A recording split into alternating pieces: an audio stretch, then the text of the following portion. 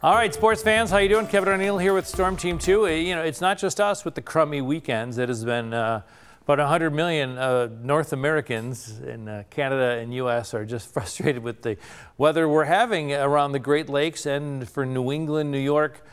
Just bad timing for these areas of low pressure coming in, giving us a lot of cloud cover. Some showers today. Again, I emphasize a lot of dry time today. Low 50s will be our high today. Mid 40s tomorrow. Both days will be breezy, gusts up to 30 miles per hour. Sunny Monday and warmer Tuesday and Wednesday. Our average high for today's date in Buffalo statistically is 58 degrees. I got us down for 52, so below average temperatures. And again, we'll be measuring our rain, maybe a 1/10 of an inch of rain or less today for Buffalo. A rivalry weekend continues. It was West Seneca West, West Seneca East. Ken West, Ken East plays this weekend. Williamsville North at Lockport today. And some showers are possible wherever you are in Western New York for your outdoor plans. Have an umbrella standing by, but be aware of a lot of dry time today. It's raining in Foxborough probably as you view this, if you're viewing this on Saturday, but it should clear off in time, again, if you're going to the game, driving or flying. I think the game itself will be mid-50s. A little on the breezy side, again, some gusts up to 30 miles per hour, but not a weather game except for some gusty winds there in New England.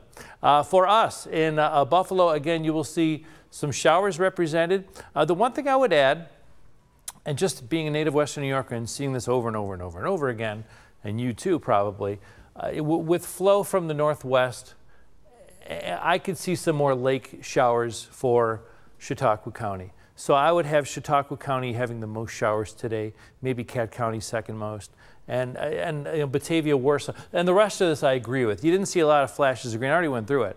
So again, a lot of dry time today. The clouds hang around with some lake effect precipitation, rather sparse and fast moving. Okay, so again, if you have outdoor plans, keep them.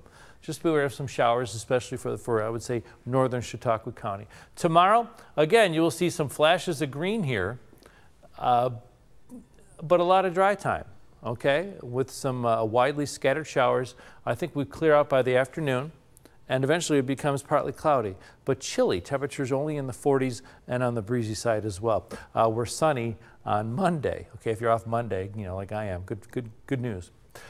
Wind gusts, miles per hour, gusts up to 30 miles per hour. And so again, you know, Western New Yorkers know this. With wind from the northwest, it'll be southeast of the lakes, more prone for lake effect precipitation, okay?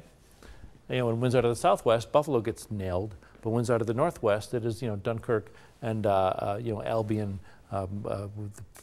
because of their orientation with the Great Lakes.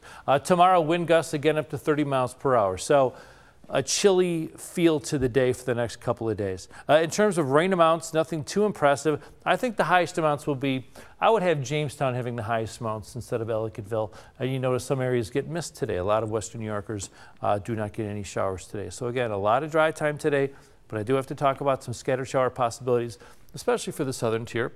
Temperatures around 52 degrees for the high and gusts up to 30 miles per hour. Tomorrow, scattered showers around in the morning. Highs only in the mid-40s and chilly. It's going to feel kind of like upper 30s. So if tomorrow's your day for outdoor fun, really want to bundle yourself up, bundle the kids up, want to wear a winter hat, gloves, hey, no judgment, man. It's going to be a chilly day tomorrow, okay? Sun and calmer on Monday. A nice day. Best day for family portraits, for driving around and looking at the leaves. Tuesday, mix of sun and clouds, upper 60s. The best day for a round of golf. That's what I'm doing. Wednesday, some shower chances later on in the day as clouds increase. Thursday morning, maybe, I don't have a graphic here, maybe Thursday morning. The Bills have a home game Thursday night, and I think they should avoid showers. It'll be you know, around 50 or so for the game, and as of now, it looks rain-free. There is some what we call model ambiguity long range, so southern tier, I do have a shower chance for you on Friday.